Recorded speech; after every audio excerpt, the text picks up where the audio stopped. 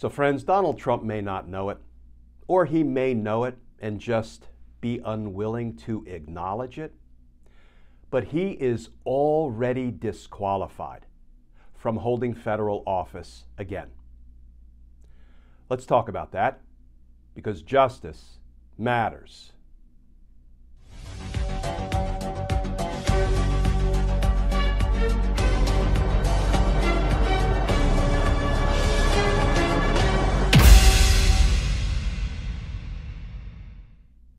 Hey all, Glenn Kirshner here.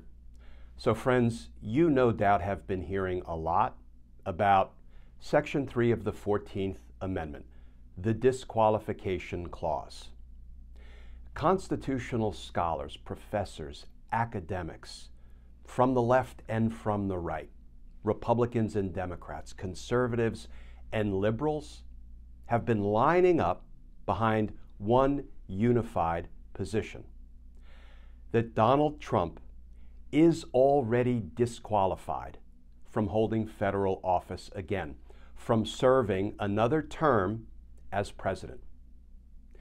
So friends, let me state this as plainly and directly as I can based on the 14th Amendment.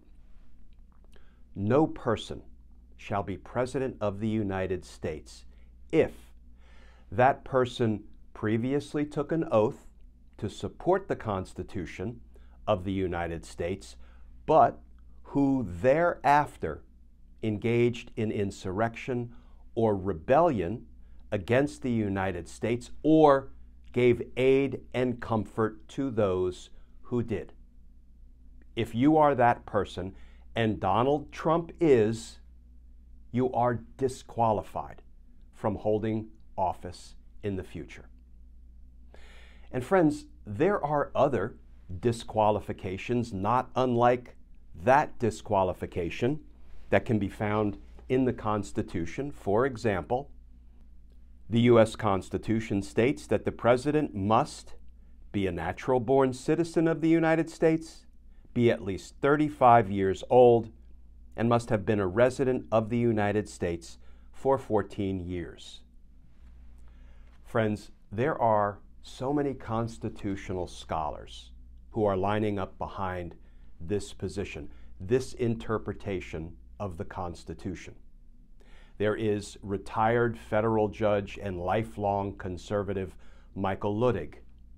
There is Harvard law professor, constitutional scholar, and lifelong Democrat Lawrence Tribe.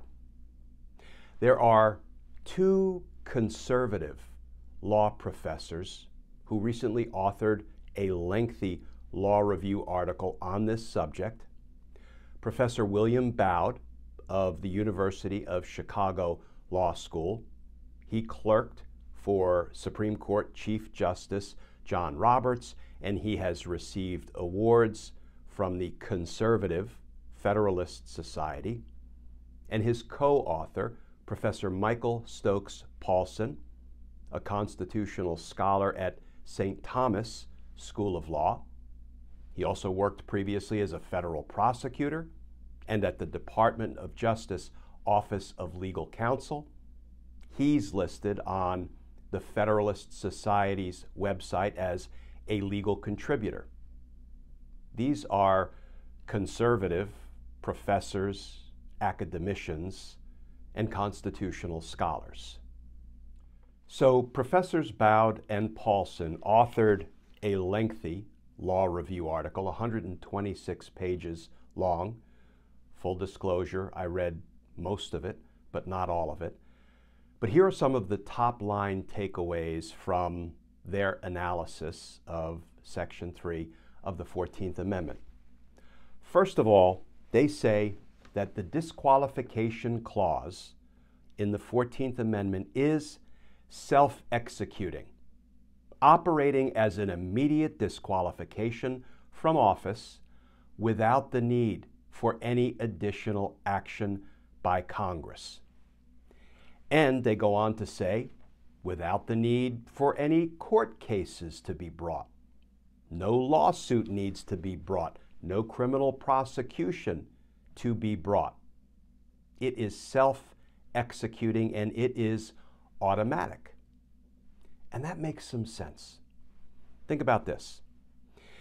Each state sets its own rules and procedures, and they have their own laws for how a name can be put on the state ballot in a presidential race, in a presidential election year. Many states have the Secretary of State involved in that decision, discharging that duty. If somebody comes to a Secretary of State in one of those states and fills out the appropriate paperwork and says, I'm 34 years old and I want you to put my name on the presidential ballot in this state. What does the Secretary of State say? No, you're disqualified. The Constitution says you have to be 35. There is no new law that has to be passed. There is no court challenge that has to be filed, neither a civil suit nor a criminal case. Why? Because the Constitution disqualifies that person. The same holds true for someone who engaged in insurrection or gave aid and comfort to those who did after that person took an oath to support the Constitution. They are automatically disqualified. No act of Congress, no act of a state legislature is necessary. No court challenge, no civil suit, no criminal prosecution is necessary because the Constitution disqualifies them. So the next logical question is, how is that implemented?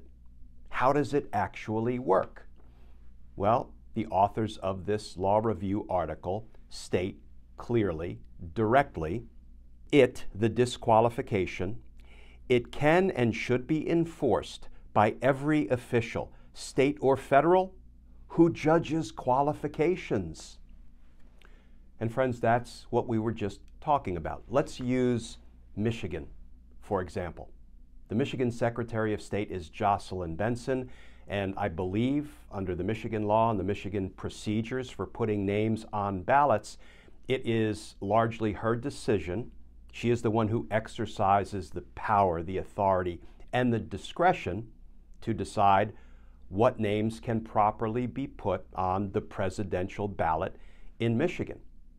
So if somebody comes to her who is 34 years old and wants to get his or her name on the presidential ballot, she would refuse to put it on. She would exercise her authority and decline to put that name on a presidential ballot because that person is disqualified under the Constitution. The same is true if someone who previously took an oath to support the Constitution but thereafter engaged in or gave aid and comfort to an insurrection, that person is disqualified by the Constitution from having his name placed on the ballot for president. I'll tell you, friends, if it was me and I was a Secretary of State or an election official or the person who was empowered, who was authorized to either place names or decline to place names on a presidential ballot in my state, you can bet I am not violating the Constitution by putting a 34-year-old on there or putting Donald Trump on there, because each of those people is equally disqualified. Now you may say, well, what happens when some Secretary of State decides to put Trump's name on the ballot or declines to put Trump's name on the ballot? Well, then I think that's when there are court challenges that will undoubtedly be filed, and I say bring them on. In the states where somebody puts Trump's name on the ballot, there will be lawsuits filed saying this violates the federal Constitution because the evidence that Donald Trump engaged in or gave aid and comfort to an insurrection is clear. It's on video. We've seen it with our own eyes. We heard what he said with our own ears.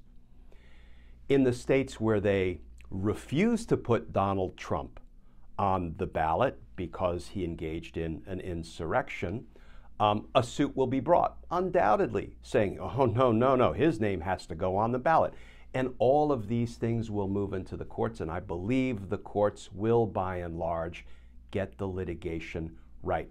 I'm going to talk in a future video about how I see this playing out once it bubbles all the way up to the Supreme Court, but take heart, spoiler alert, I think the Supreme Court is going to get this right, and they will support the conclusion and the interpretation of the Constitution that says Donald Trump is disqualified from holding federal office again, but we'll talk more about that in the future. But for right now, I would say if it were up to me, if I had the authority, given the power and the scope of the office I held, if I were, for example, a Secretary of State, I would not violate the Constitution by putting Donald Trump's name on a presidential ballot. I wouldn't do it, and I would welcome a legal challenge, because I would be doing what is right, what is just, what is fair, what is constitutional, by keeping his name off the ballot just as sure as I would keep a 34-year-old off the ballot. Let me finish up with the conclusion by Professors Baude and Paulsen. They say, Section 3 of the 14th Amendment disqualifies former President Donald Trump and potentially many others because of their participation in the attempted overthrow of the 2020 presidential election. And following the Constitution and disqualifying Donald Trump from holding office again, like justice, matters. Friends, take heart.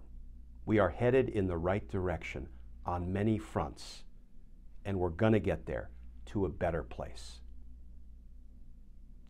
As always, please stay safe, please stay tuned, and I look forward to talking with you all again tomorrow.